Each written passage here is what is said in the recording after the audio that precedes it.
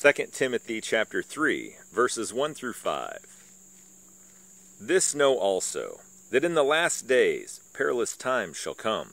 For men shall be lovers of their own selves, covetous, boasters, proud, blasphemers, disobedient to parents, unthankful, unholy, without natural affection, trucebreakers, false accusers, incontinent, fierce, despisers of those that are good, traitors, heady, highminded, lovers of pleasures more than lovers of God, having a form of godliness, but denying the power thereof. From such turn away. 2 Timothy chapter 3, verses 1 through 5.